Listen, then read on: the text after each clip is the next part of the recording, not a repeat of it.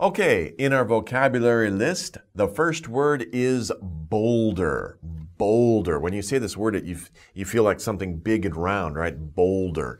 A boulder, of course, is a large, rounded rock made by weathering. What is weathering? Well, of course, weather, it comes from the word weather. Weather is like rain. If it's sunny, that's a certain type of weather. If it's rainy, that's another type of weather. But of course, we talked about this in an earlier unit. Over a long time, rain, wind, snow, freezing, melting can have an effect on rocks, and it can make new rocks.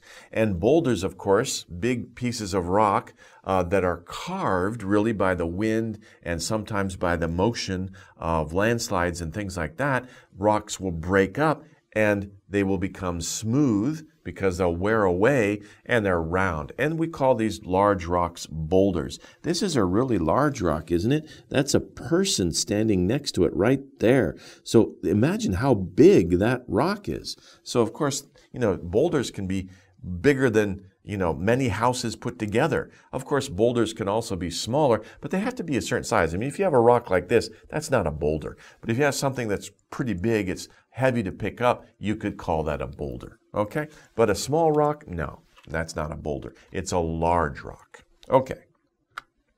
Next, we have limestone. Now, limestone is a gray colored rock used in buildings. It's a very hard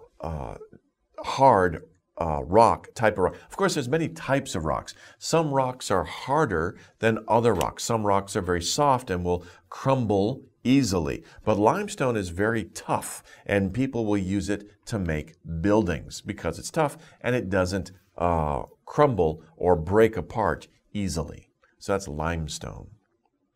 Next, we have marble. Now, marble is also a very strong type of rock, but it can also be a very beautiful type of rock. It's a hard rock that is shiny when cut and polished. So usually people will cut like sheets of marble. If they find marble, of course, it's just rock underground, or sometimes it's exposed because of the weather. But when people will find that, they will make, it's kind of like a mine, but they call it a quarry.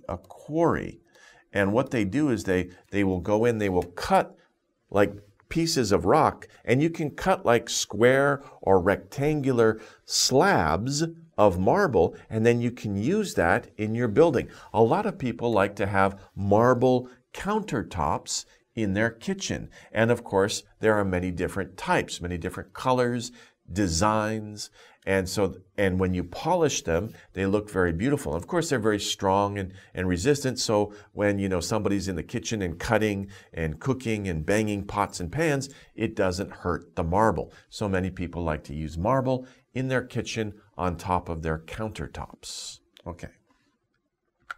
Next, we have mineral. There are many minerals, and minerals are found in rocks. They are useful substances. Minerals are useful substances. If it's useful, it's a type of mineral that is formed naturally in the ground, just like rocks. Okay, so minerals are different types of useful substances found in the ground. What kinds of minerals are there? Well, we'll find out more in the lesson, but there are many different types. Graphite. Graphite is a type of mineral. Now, what do we use graphite for? Well, first of all, it's soft, it's black, and it's not a hard rock. If you put some pressure on it, little pieces of it will break off. And in fact, it's very useful when you think about it, because if you have a piece of graphite, you can put wood around it, so you hold it and the graphite doesn't mark your fingers. But if the little piece of graphite is sticking out at the end, that of course is a pencil, and you can write with it. So when you write with a pencil, you're actually rubbing part of the graphite, that mineral, onto the paper, and it stays onto the paper. Right? So it's a very useful mineral, obviously, for writing notes or to write messages to other people. And of course, we use those in pencils. And also, what you call, what do they say? Click pen, or we call it a mechanical pencil. I forgot what many people sometimes call it. But it's a mechanical pencil when you have just a little thin piece of graphite and you put it into it's like a machine, a pencil, and then you just click the button and it pushes the pencil or the graphite out as you write. Okay, so that would be a mechanical pencil as well.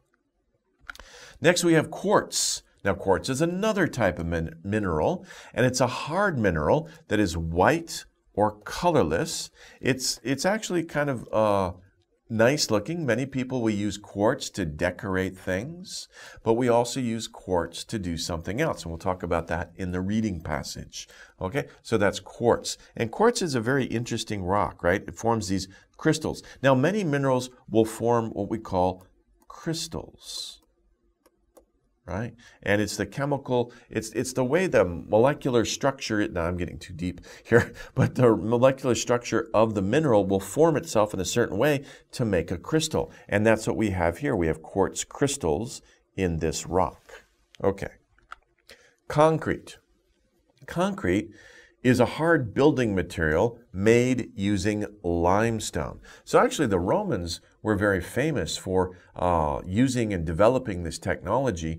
They would make concrete. They even had concrete that they could make underwater to build many of the amazing buildings that the Roman Empire built, both in their city of Rome, but also in the aqueducts and many other cities in their empire. They used concrete to build their buildings. It's a hard building material, and they could shape it. The nice thing about concrete is that you can shape it into the shape that you want. It's wet at first, and you pour it. It's like a liquid, but a very heavy liquid. You pour it into a shape, and then it gets hard, and then you can use that for bricks or columns or really anything to make your building with. So it's a very useful building material.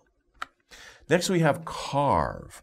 Carve means to make something by cutting into it. And usually people will cut into wood or stone. Of course, if you cut into wood, you just need a sharp knife, and be careful, obviously, if you're going to carve a figure. Some people like to carve little animals or little people out of pieces of wood. You could also carve a walking stick. You can make interesting designs with a knife on a piece of wood.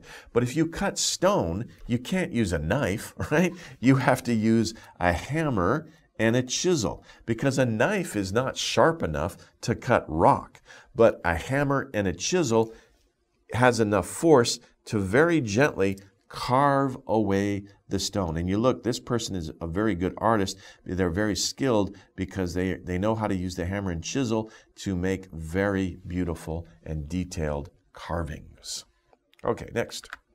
Statue. Of course, a statue is a carving made out of rock, usually marble, but you can also make them out of stone, other types of stone, or metal even.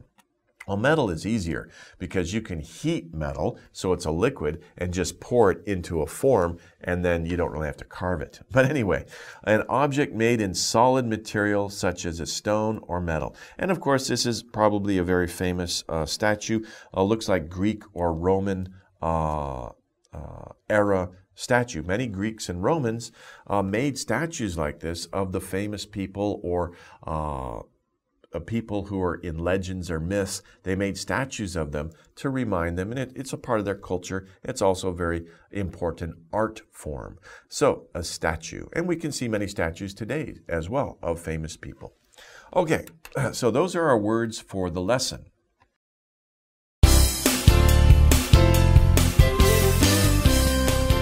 Lesson 8. Rocks and Minerals.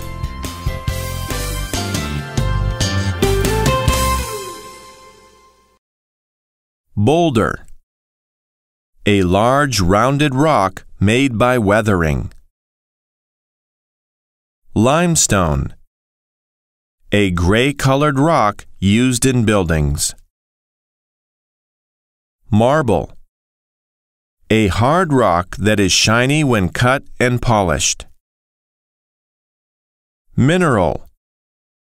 A useful substance that is formed naturally in the ground.